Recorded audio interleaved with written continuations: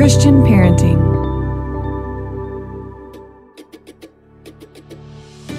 Welcome to the Christian Parenting Podcast. I'm your host, Steph Thurling. I'm the Executive Director of Christian Parenting, a mom of 3, and I am so glad that you're here. This is a place where you can bring your real self, no matter what that looks like today, and be given the space, resources, and encouragement you need to set aside perfection and grow into the perfectly imperfect parent God made you to be.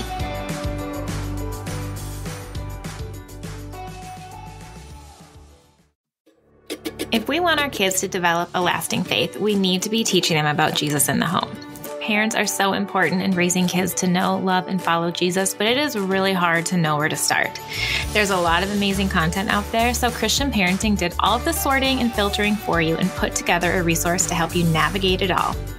Discipleship Simplified is a digital guide that includes some of the best articles, podcasts, and videos on topics like faith at home, reading the Bible, theology, prayer, church and worship, and character. You'll also find conversation guides and discussion starters, and even scripts to use with your kids. So if you've ever wondered, what do I say when my kid doesn't want to go to church? Discipleship Simplified has a script for that. Or if you want to know how to weave scripture and conversations about faith into your everyday life, Discipleship Simplified has ideas for that too. Since this guide is digital, you can download it straight to your phone or computer and search through resources whenever you need it. I know that this guide will be helpful every time you have a question about discipling your kids. You can go to cpgive.org to download your copy for just $5. That's the best of the best resources from top Christian parenting contributors for just $5. Again, that's cpgive.org.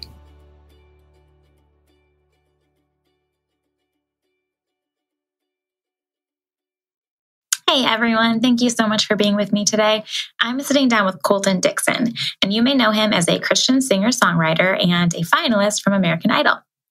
His music has won numerous awards, and he has had the opportunity to perform in some pretty incredible places, including the White House and Good Morning America. But most importantly, he is a husband and a dad of 2 3-year-old twin girls. Colton has so much to share about how his faith has influenced his parenting and his music, how we are here to serve, not be served, why we need to steward our time and abilities well, and he reminds us that our identity is not how others see us, but our identity is found in Christ. He also shares what he was like as a kid and gives some encouragement to parents who are raising creative and passionate kids. And hint, it has less to do with parenting right and more to do with the time you spend. I love at the very beginning when he gives some biblical encouragement for all the parents who sometimes have to travel for work. That's me. God sees you and he is full of grace. We also talk about Christmas traditions at the end, so listen all the way through. Enjoy. Hi, Colton. Welcome. Hey, thank you so much for having me. Really appreciate that. Yeah, this is fun. I appreciate your time because you are a very busy man. You released a Christmas single. You're on tour. You just sang the national anthem at the Chiefs-Chargers game, which right now is like a very big deal for non-football related reasons. Yes. And I'm sure that when you signed on to do that, you did not expect all of America to suddenly be very invested in the Kansas City Chiefs. Yeah, we agreed to do that back in June before the circus came to town. So yeah, it was that was a wild day. But yeah, I'm sure for many reasons. Yeah. Yeah, for sure. And you're a husband and a dad. So thank you for taking time out of your busy schedule. Yeah, thanks again for having me. Yeah, it's going to be good. Yeah. Okay, so I want to hear about your family because this is Christian parenting. So tell us a little bit, for people who don't know you, tell us a little bit about you and then your family. And then can you describe your family in one word or phrase? Yeah, quick snippet about me and then I'll go into family. Grew up in a Christian home, started pursuing music when I was pretty young. About 13 is when I felt the call of music on my life. And that was kind of a wild thing in and of itself. And my sister and I went out for American Idol. I was right out of high school. And that was a couple-year journey for us. And then that was the door that God opened to this crazy life that I get to live. And I think that was also the moment where I also matured the most spiritually. God really took me on a journey during this couple of years. And that's also where I met my wife, Annie, right at the tail end of the American Idol journey. And we dated for few years, long distance, which is not for the faint of heart, but we did it. And in 2020, we had identical twin girls. They are the best. Love being a twin dad, love being a girl dad. There's 3 now. So I almost don't even feel qualified to be on this podcast. I'm still figuring this out, y'all. We're still in the trenches, but we're having so much fun. And that is like the quickest snapshot into upbringing and family that I can give. And what's your one word? One word. I feel like this one word is going to require some explanation, but I would say unconventional.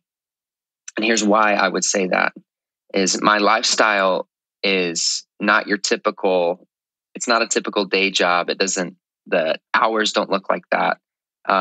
However, unconventional doesn't mean good or bad. It just means you have to be more intentional with the time that you do have. And there's actually a verse that has just really blessed me during the seasons when I haven't been home or haven't been able to be present. And it's Matthew 19:29. It says, "And everyone who has left houses or brothers or sisters or father or mother or wife or children or fields for my sake will receive 100 times as much and will inherit eternal life." And I remember being on the road and seeing a friend of mine, Holvey, who does like Christian hip hop, and he just had a new baby, and he was really just struggling with being away. And I got to encourage him with that verse, and I just remember seeing myself and him light up the first time he heard that verse. And God's just really good, and He'll redeem the time, and He also gives grace to those He calls. And so I would say unconventional, but it requires more intentionality for our lifestyle. I like that. And I like that explanation in that verse. So thank you for sharing. That was good. And I will say that just because your girls are only 3 does not mean that you do not have parenting wisdom to share, because none of us, turns out, know what we're doing. Yeah. Yeah. I've found that, which is, it's oddly like encouraging to another parent whenever you're talking to someone else and they're like, yeah, they're 6 and we still have no idea what we're doing. I'm like, oh man, that just makes me feel so much better about this.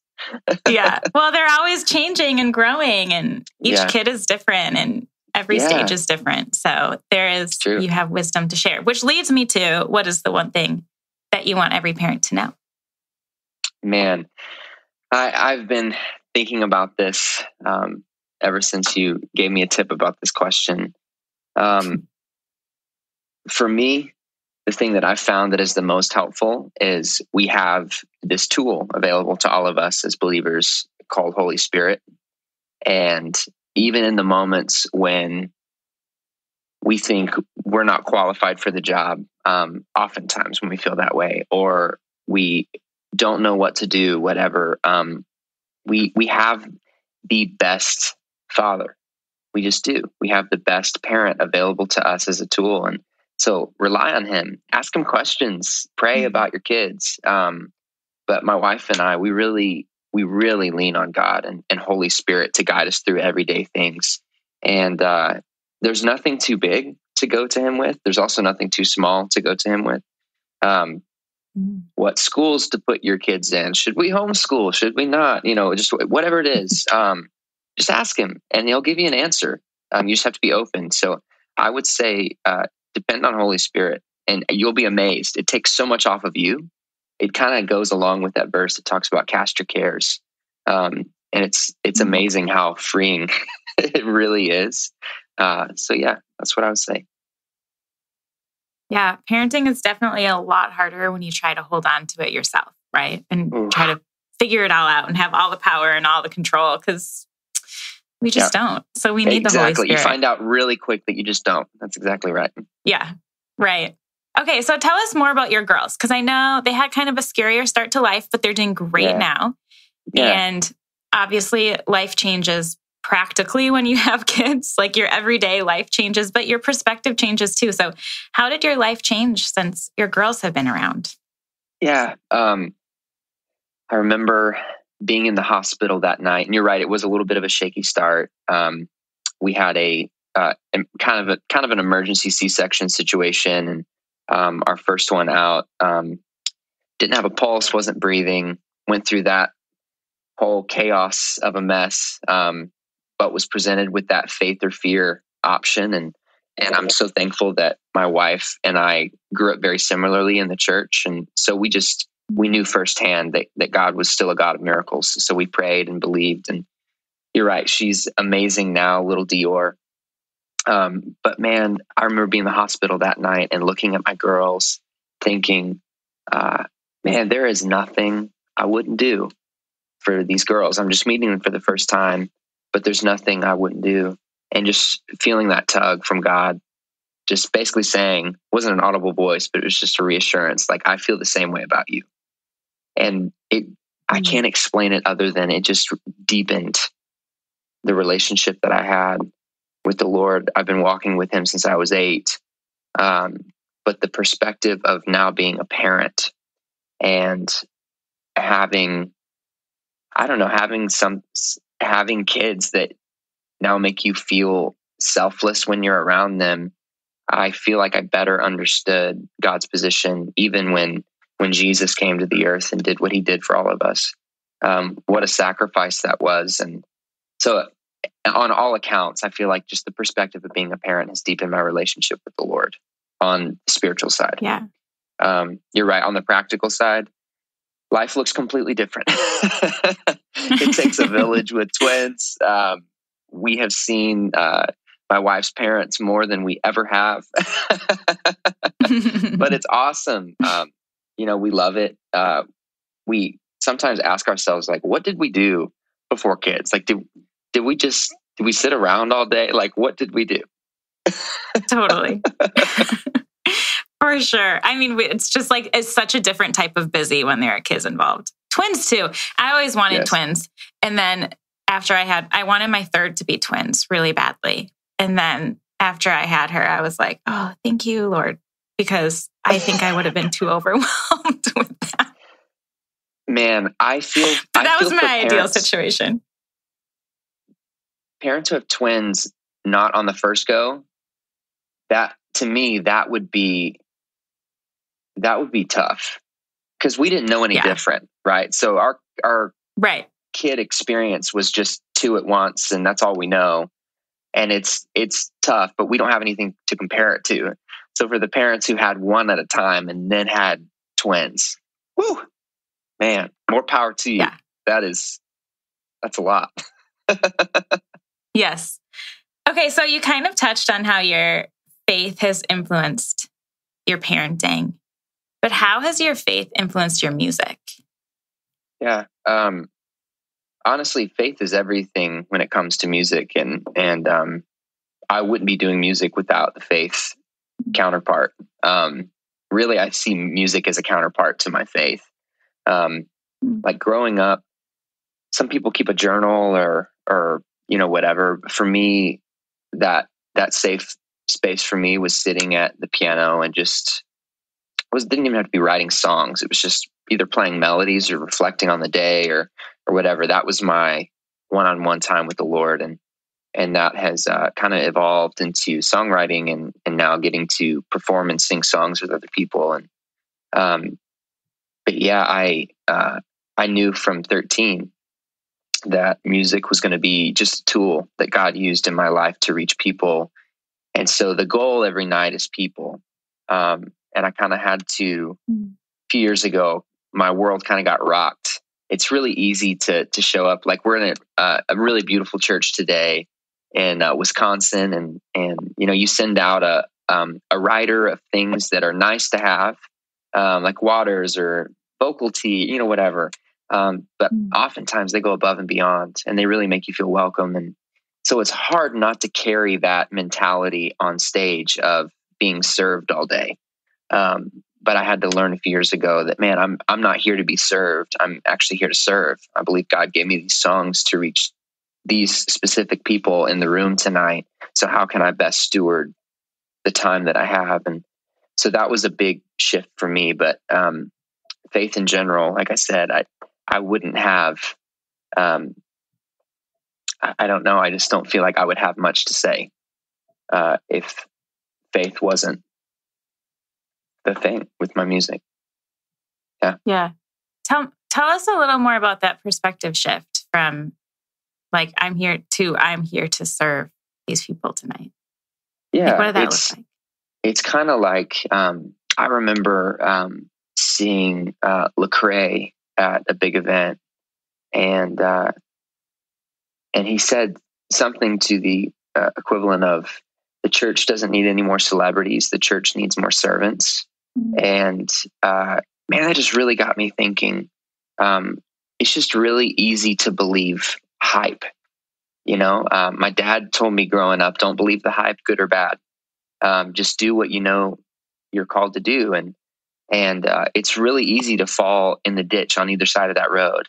You have people telling you that you're awesome, or that your song meant X, Y, or Z, or whatever. And it's really easy to start buying into that idea that you are better than, for whatever reason.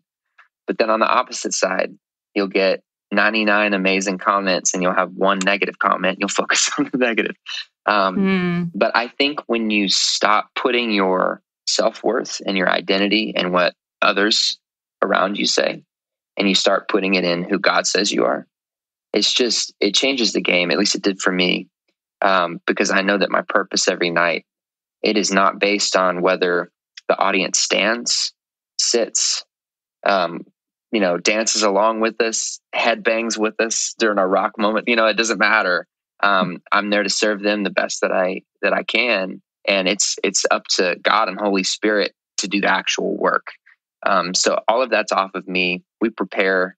I heard a preacher say this one time: prepare like there's no such thing as Holy Spirit, and preach like the Holy Spirit is the only thing that you have. And that is so good. It is so good. And I try and do that every night that I'm on stage. So all of that kind of played into that perspective shift for me.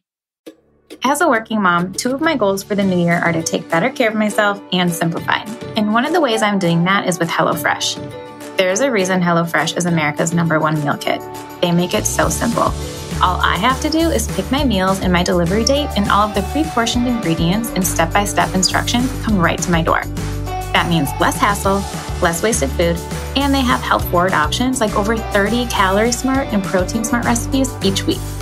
The recipe cards are easy to follow and they're full of pictures, so it makes cooking with my kids really fun too. And we all know that when they are involved in the cooking, they're more likely to eat it, so everyone wins. We have a great deal for you right now because I know that mornings can be crazy as a parent. I often find myself forgetting breakfast or grabbing something really fast.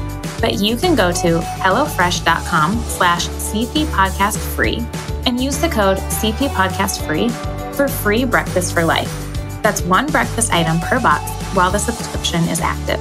That's free breakfast for life at hellofresh.com/CPPodcastFree with the code CPPodcastFree.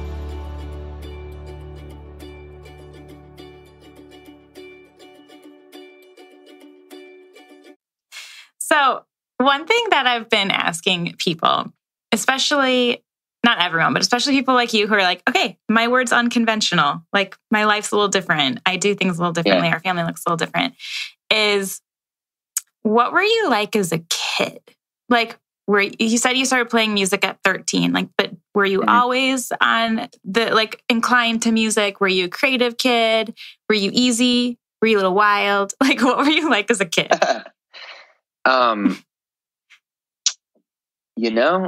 Definitely creative kid. If it was anything creative, I was all in. I feel like this might be a good way to describe me as a kid.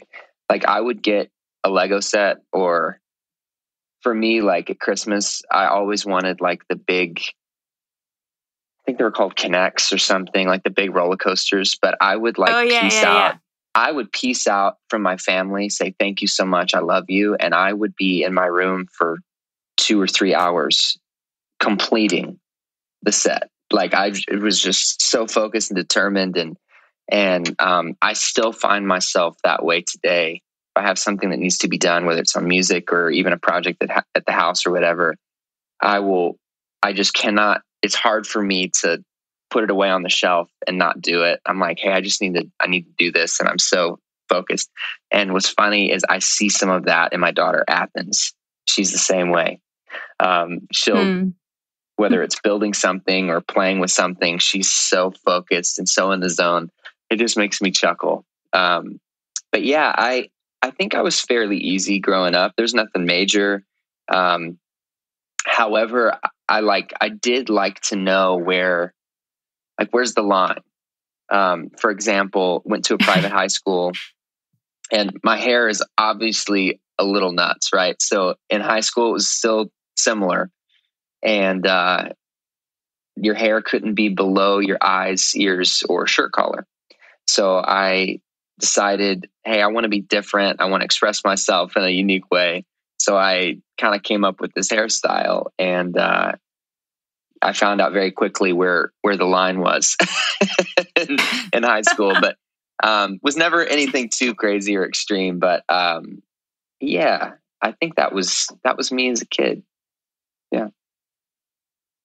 So for parents out there who have a kid who's like hyper focused on something or like really passionate about something, like what would your advice be to those parents who are like, I really want to nurture this in my kids, whether it's music or the Legos or whatever? Yeah. Man, honestly, something that I appreciate more from my folks more than anything else was the time that they spent with us. And it didn't even have to be necessarily like in the things that we loved, although it often was. My dad would be coach of the baseball team because I loved baseball, just because he wanted to be a part of that with me. And but even building those, roller coasters, whatever, I would be so excited to share it with people after I completed it. I was so proud of it. So even just the fact that they would come, take time away from their putting away decorations or, getting ready for the extended family to come over, whatever, they would come up and just kind of share that moment with me.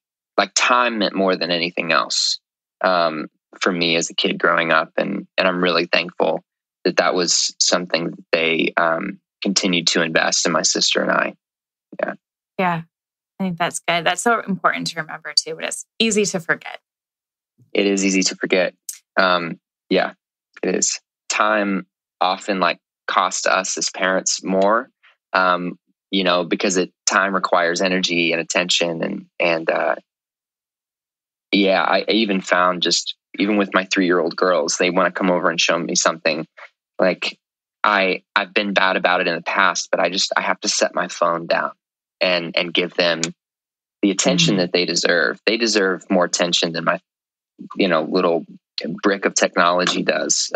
So it can be a hard thing sometimes, but it's so important to be intentional and to give your kids time. Yeah. That's all. Yes. That's all. Yeah. I think everyone challenges with that. Everyone has a challenge with that. It's really hard, very hard. Yeah. Sure. But let's switch gears to Christmas because it's coming up and you released your Christmas single. Wow. Yeah. So tell us a little Christmas bit about your heart behind that song. I know.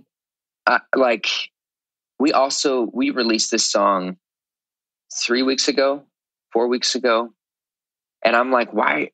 I mean, we're still at the beginning of October here. They're like, trust me, we need to release it early just so it's available for the crazies who listen to Christmas music in October. I'm like, okay, it's true. Cool. I get it. No shame.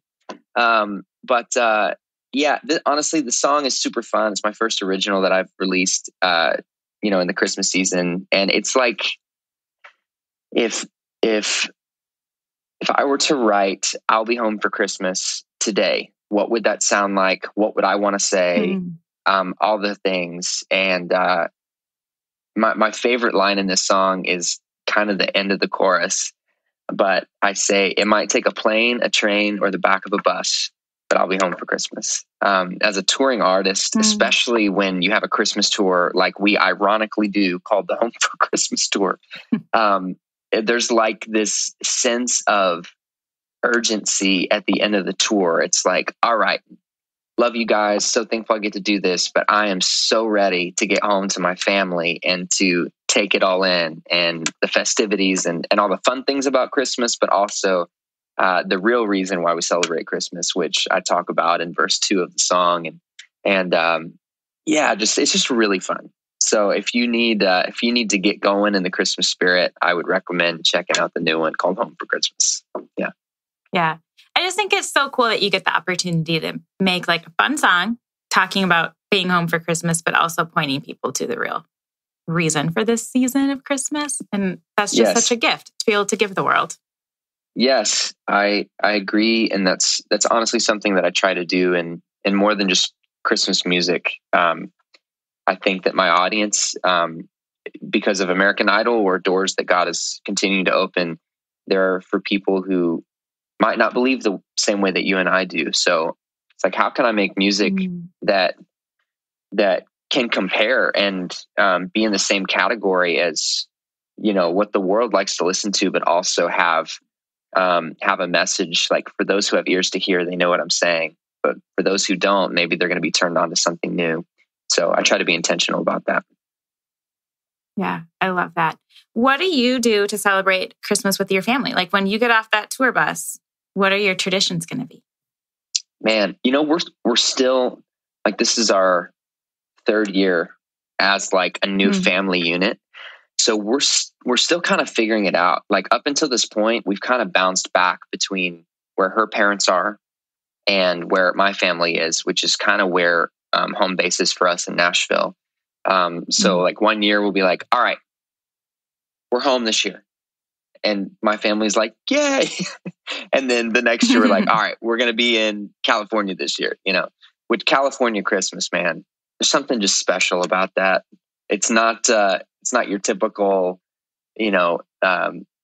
evergreen white Christmas, whatever. But there's just something special about walking out to Venice Beach and seeing surfers on Christmas. Just something to it. But we're still kind of figuring it out. And I think my girls too, I don't know. It's like, we love Disney World. Like we have so much fun there. But as you get older, like the excitement is not what it used to be, or whatever. But then you have kids and it's almost like you're living through your kids again, and you're excited for them to see it. And you're excited for them to like light up and experience these things for the first time. I feel like the traditions around Christmas, like having kids, have reignited that in my wife and I. It's like, wow, like exchanging gifts, like is a really nice sentiment when it's a bunch of adults in the room, but there's just something magical that happens when you put kids into the equation, and it's just so fun. And they're now like, they know, they're like, hey, this is on the Christmas list, so there's a chance, right? But at the same time, we also do try to balance. It's like, all right, this is a fun thing we do at Christmas time, but baby Jesus is why we really celebrate Christmas. That's why this is a holiday. And so we're still figuring out those traditions. So yeah. I think we're still trying to figure out those traditions too, in many ways. My kids are 11, 9, and 7. So we still have some time, but I also am very painfully aware that my oldest will be 18 in like 7 years. So I'm like, well, we're like over halfway done with Christmases where he's guaranteed to be home. So there's that. Wow, I mean, that is a crazy thought. Yes, it's really crazy. But we also, my family's in Minnesota, my in-laws are in Colorado. So we bounce back and forth every year. Yep. So we've tried to find traditions that we can like bring with us no matter where we are. Like we always do birthday cake for breakfast on Christmas Day. And like nothing fancy. It's like a boxed cake mix. And then they decorate it that morning and we sing happy birthday. And who doesn't want cake for breakfast, So like we can do it wherever we are. What a great idea. I might steal that. That's really good. I like that. It's a fun one because they get excited about it too. And it's kind of quirky. I mean, I think a lot of people end up doing birthday cake for Christmas, but I think the breakfast part is fun. And it doesn't matter where you are, you can always get a cake. That is true. Yeah, my girls would love that too, decorating a cake. We might have to do that this year. Yeah, I I think you should try it. Yeah, some people are really good at their traditions and they do them every year. And I am not one of those people. So if you never find ones that we're not either. Totally fit for your family, that's okay. Yeah. Yeah. Okay, so for people who are very excited about Christmas, but maybe not the October crazies, how do we listen to your song? Where are we going to find it? Where can we connect with you? And then if people want to go to your tour, tell us about your tour, where you're going, all the things. Yeah, I can tell I've already offended people.